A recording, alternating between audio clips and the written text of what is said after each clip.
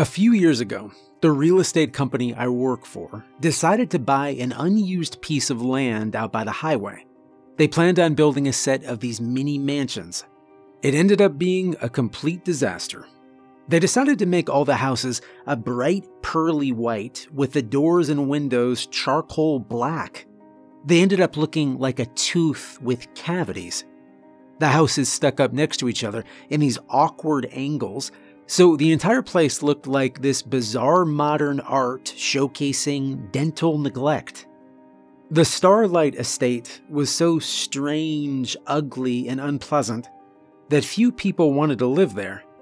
But if you could look past it, the houses themselves were a steal. They each had 4 bedrooms and 3 bathrooms, and inside they were glossy and sleek.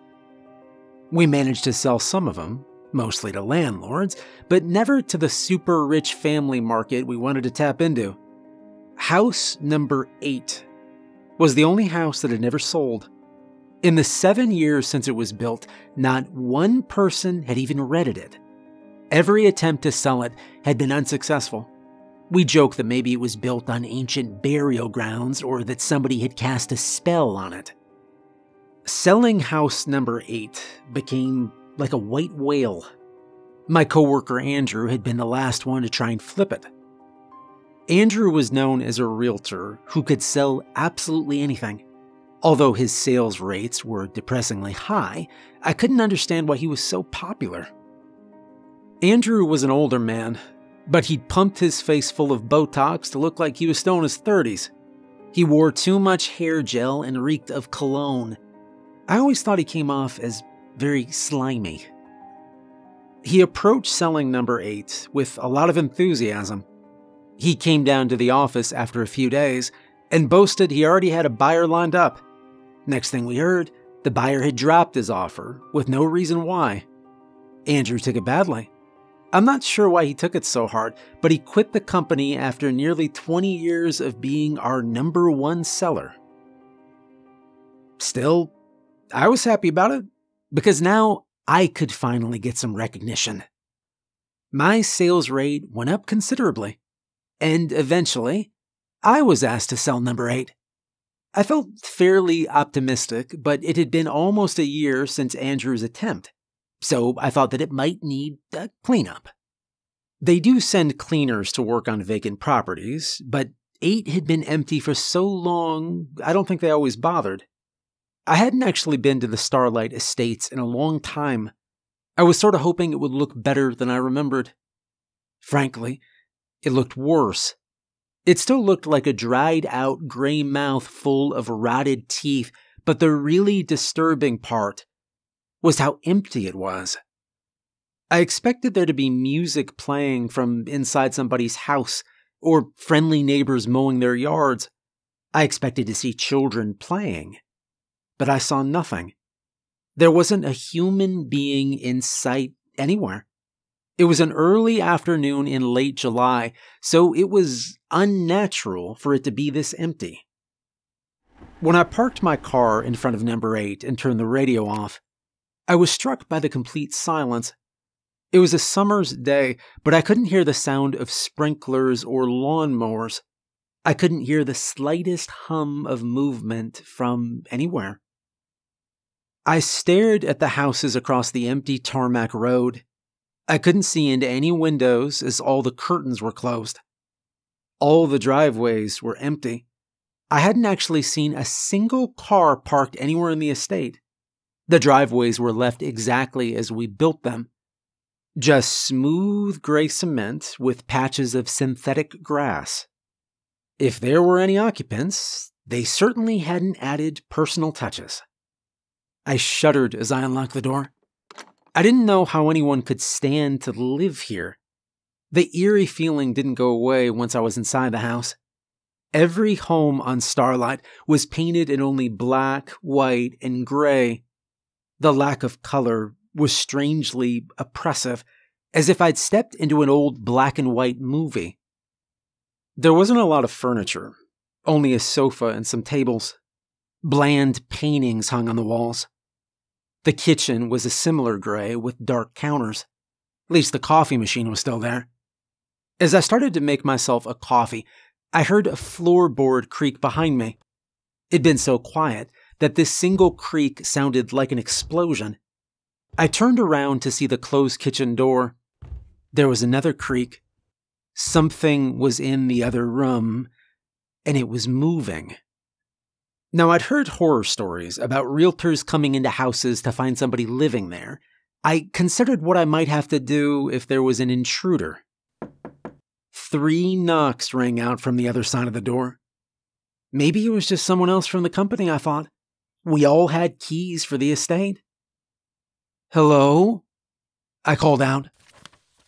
A folded piece of paper drifted out from under the door, and I heard footsteps moving away. I got down to examine the paper. It was a note written for me. This is what it said. "Dear Doug, I didn't mean you any harm. I hope I didn't scare you. But I'd like you to know the rules of staying safe in number 8. Number 1, don't lock the door from the inside or you will never be able to get out again. You might not believe me, but I cannot stress this enough. Do not lock the door from the inside. Number 2, there is a TV in the second floor bedroom. Please have this on at all times.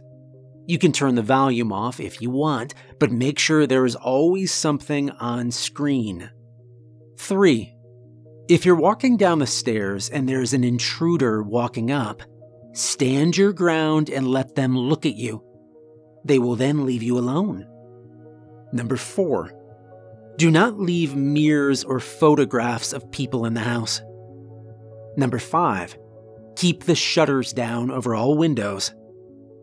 And number 6, do not keep any glass in the house. Now this was really strange. I suppose maybe one of my colleagues was playing a joke on me, since I was the one selling the cursed home. That was the only thing that really made sense, I guess. I couldn't really imagine that a stranger would go to so much trouble. All the same, I couldn't stop looking at the list of rules. Something told me I had to follow them, even though they seemed so absurd. I felt like something bad would happen if I broke the rules. The shutters were already down. We always keep them down, unless there's a showing. I didn't plan on bringing any mirrors, photographs, or glass into the house, so that wasn't a problem. I thought about locking the door. Maybe I should have. But the thought of being trapped in here made me nauseous, so I wasn't willing to risk it. All the Starlight houses had a small TV in one of the bedrooms so we could play something during open houses. I was set on turning it off no matter what that piece of paper said. It seemed like a complete waste of electricity keeping it on. When I went up to the second floor bedroom, the TV wasn't playing the news or any boring daytime TV. Instead, grainy CCTV footage was displayed on screen.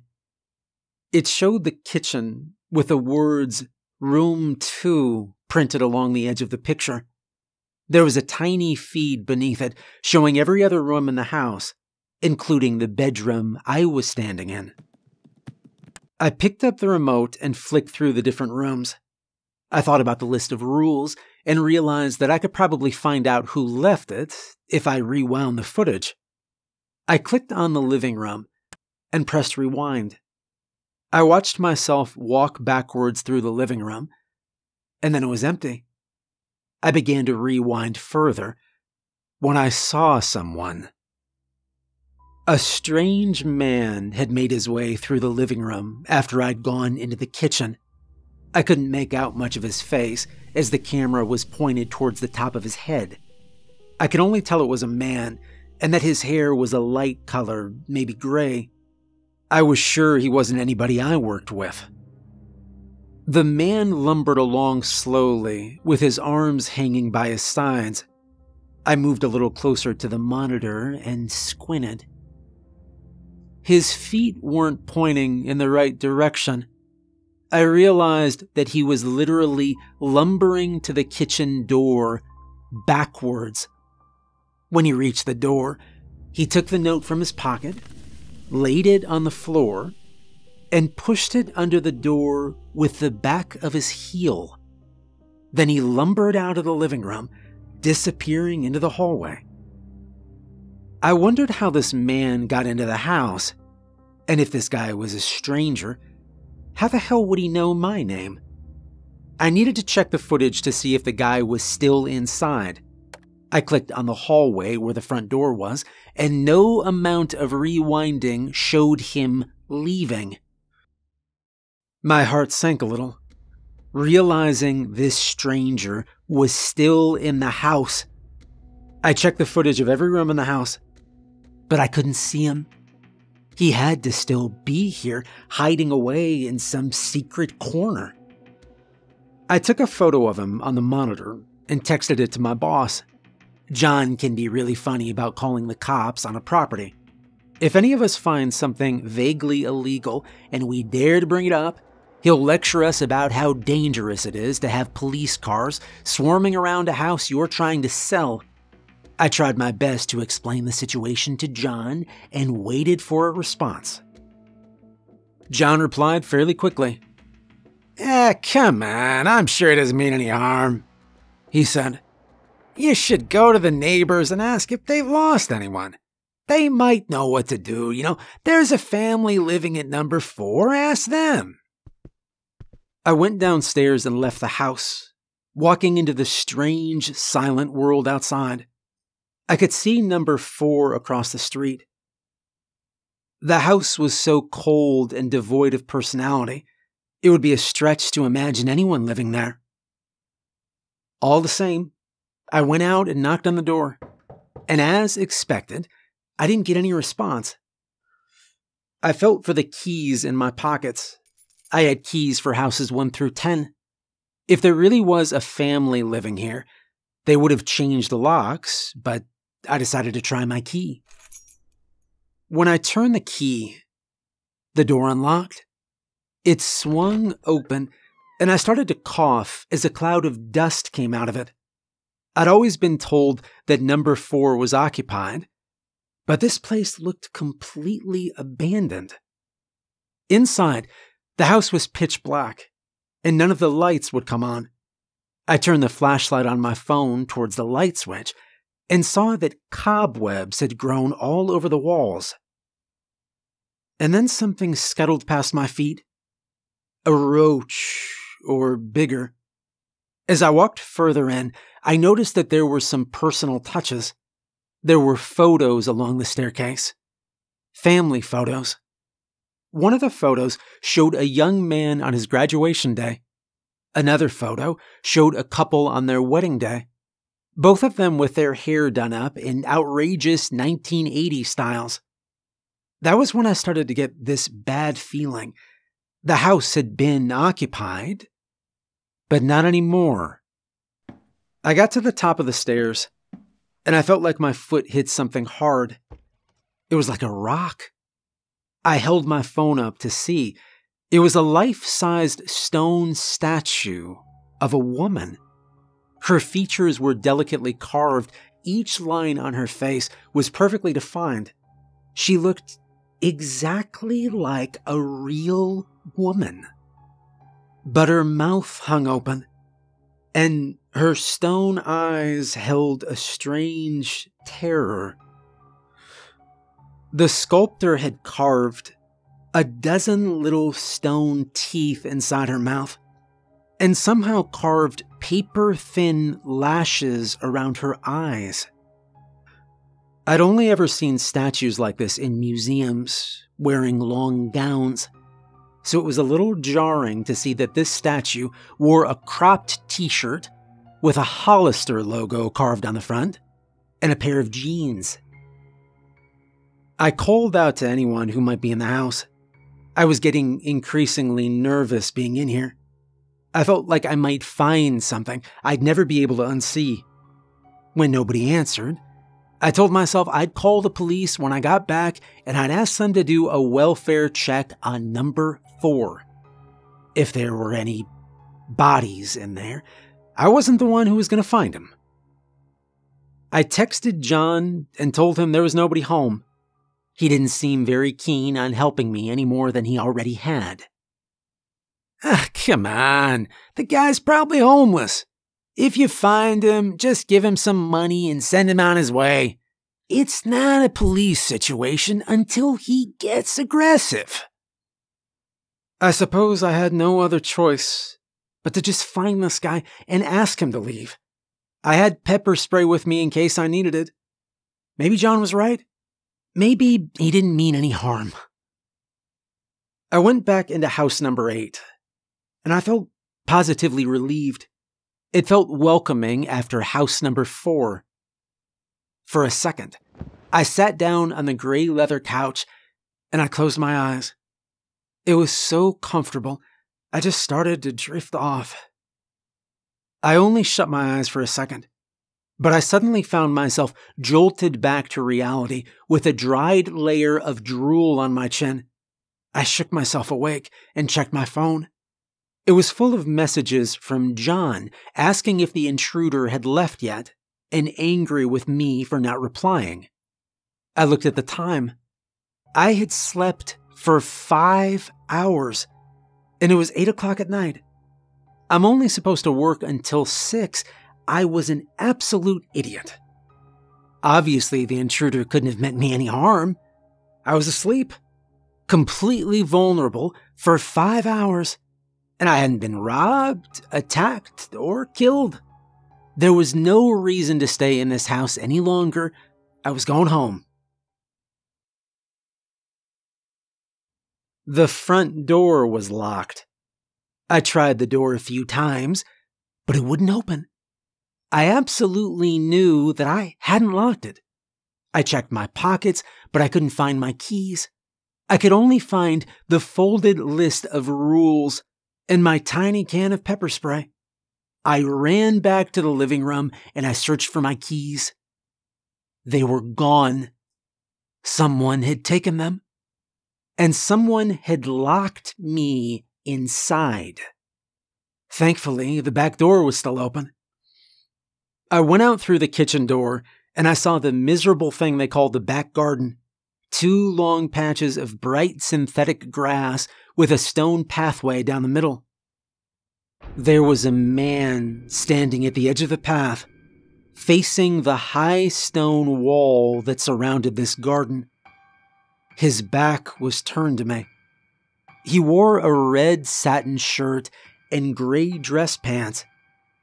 His hair was gray, blonde and gelled down neatly, plastered right down the back of his neck. He stood perfectly still, his arms flat by his sides and his hands completely limp. He didn't move. "Hello?" I called out to him, trying my best to sound somewhat unafraid. "I guess you're the one who left me the list of rules, huh?" He seemed to register what I said. His neck tilted to the right until his ear rested on his shoulder. The other side of his neck strained with effort. He lurched backwards, and he started moving, his steps clumsy and unsure. I realized that he was walking toward me, backwards. I jumped back and I slammed the door shut. I didn't trust it to stay locked, so I ran up both flights of steps. I knew it would buy me some time. I made it all the way up to the top floor and hid inside the bedroom on the left. I opened my phone. At this point, my fingers were so sweaty I could hardly type. I slid a fingertip along my screensaver.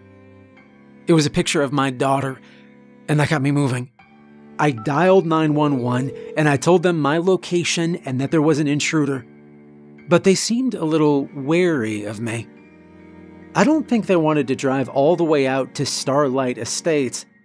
They told me an officer wouldn't be able to get here for about an hour. They asked if I had a weapon, and when I mentioned the pepper spray, they said I'd be just fine. And, what could I do? I had an hour. An idea occurred to me then, that I could message Andrew. Whatever he'd seen at the house made him quit the company he'd worked in for decades. Maybe he knew something useful. I didn't message Andrew very often, only when I absolutely needed to. I remembered most of his replies being flippant or condescending, always ending with thumbs up emojis. I found him in my contacts and texted, "Did you have any trouble when you were in house number 8? He texted back almost immediately, "You broke the rules, didn't you?" I tried to play dumb. "What rules?" I asked. "Oh, come on, Doug. I left you a list of rules earlier today. Did you really break them that quickly?"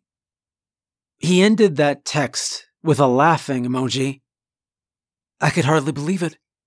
I didn't reply and instead watched him type out another message. "Well, I guess you've seen the man walking backwards by now. He doesn't want anything from you. You might as well just walk right past him." I thought about the man I'd seen again. I remembered his hair plastered back with hair gel, graying blonde, the red satin shirt. I'd seen Andrew wear the same thing at a Christmas party once. "Are you the one in the house with me?" I asked. He texted back, "In a way I am." It didn't make me feel better. Even though I'd known Andrew for a good 20 years, I didn't trust him. If I saw Andrew, I decided I was just going to face him and get my keys back. I didn't care if he was walking backwards, I just wanted to go home. I cautiously walked out into the second-floor hallway, and I peeked down the stairwell. There was no sign of Andrew. Maybe he was stuck somewhere or still lurking around on one of the lower floors. "Andrew?" I called out. "Please, I've had enough, man. We've worked together for a long time. Can you just come upstairs and talk this out?" I got no response, and I didn't know what he'd do if I went downstairs and tried to ambush him. It seemed like he'd completely lost his mind. The stairs creaked below. Each creak was very labored and very slow. Once the creak rang out, it'd be about a minute until I heard the next one. With almost all my options exhausted, I reached into my pocket and I looked at the list of rules again. It told me that if something was pursuing me, I had to just walk down and face him. What kind of a rule was that? How would that possibly help me? But it was Andrew who left me these rules, and he was the one attacking me.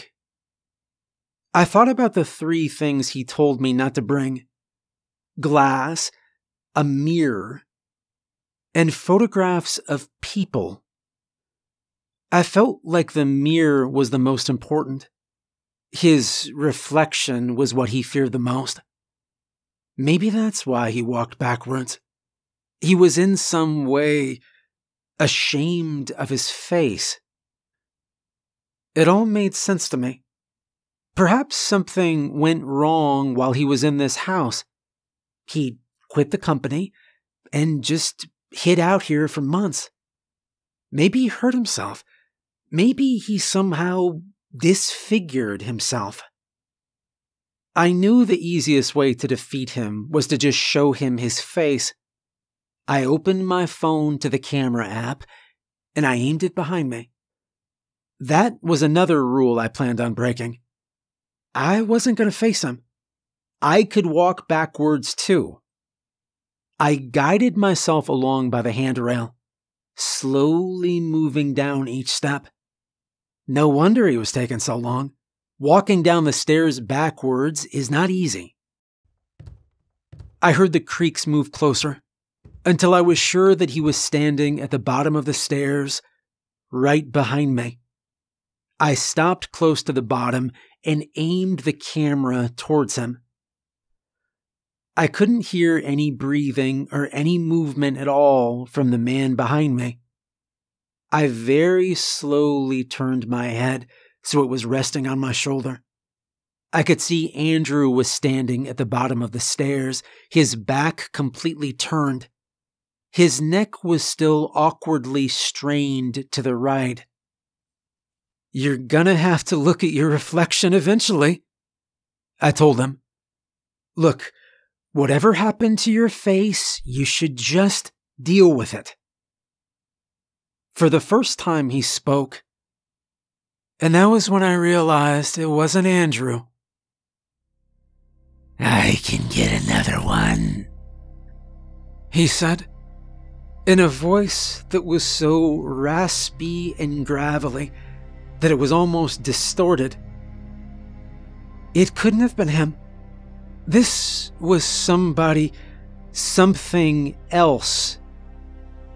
Slowly, the creature's neck began to twist, his face swiveling to the left, and a small sliver of his face became visible to me. The skin was very pale. It had this sour, milky tone. I turned my head around fully so I wouldn't see him, and I kept the phone firmly raised up so he could see himself through the camera. I thought this might be my only chance.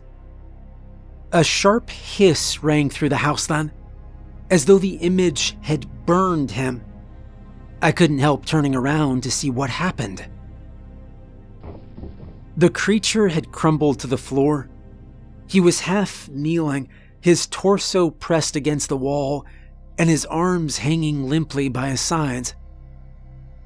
His neck had turned halfway around, and his neck twisted strangely with the effort. He wasn't just disfigured. He had no face at all. The skin on his face was in parts milky pale, and in other parts an angry, glaring red. There were strange protrusions at certain points, where his eyes or nose should be, or where they used to be. I watched him for a while, before I realized that he wasn't gonna get back up. He was dead to the world. I stepped over him and noticed a set of keys on the floor. I picked them up and I moved down the 2 flights of stairs like a ghost. And I didn't wait for the police to arrive. I needed to get the hell out of this hellhole as soon as possible. I drove out of the Starlight Estate and gazed at each lonely house like teeth in some terrible mouth. I had no idea what had happened here, how it had gone so horribly wrong. The police didn't find anybody in the house. I went to the station and they let me watch the security footage again. I watched myself turn the camera around on the creature and watched him slump to the floor. I watched myself step over him and leave. They couldn't see his face on the camera. I don't think they could ever really understand what I saw that day. I have no idea how he got out of the house. The security footage fizzled, and it didn't show him leave or move away from the stairs. He was just gone, like he'd puffed out of existence. And maybe he had. The police tried to recover the missing footage, but they couldn't. And there was no logical explanation. They didn't find anything in house number 4, even though I fully expected them to. I learned that the family who lived there, the Cameron family, were made up of an older couple, their adult son and his girlfriend. They hadn't been heard from in 4 years, but nobody had bothered to report them missing. They were well off, and their rent payment was set up automatically, so it kept being paid for years, without anyone realizing that something was wrong. And instead of human remains, the police found 3 spectacular stone statues in the house. Each statue was carved to perfectly resemble a member of the family. The one I'd seen was the son's girlfriend. The stone expressions were an absolutely perfect likeness, down to the finest detail. There was no statue of the father, Mr. Cameron, so the authorities assumed he'd been the sculptor. The statues were released to his sister, who sold them to a museum. Every now and then, I visit that museum. I compare them to the photos I found of the family online. I really can't get over this. Just how accurate they are. Every tiny feature is just perfect. I knew Mr. Cameron couldn't possibly have carved them. He had no experience. He worked for a tech company. I spent hours searching through his social media to find any clues to him being an artist, but there was nothing. Eventually, though, I found a picture of the Cameron family at a party. Mr. Cameron was wearing a red satin shirt. I looked at the photo again. His hair was graying blonde, gelled back so tightly it was plastered to his scalp. Now, I know this sounds crazy, but had some entity that only exists here on this land taken over Mr. Cameron's body, wearing his skin like a suit of clothes? I remembered then what the creature had said. I can find another one.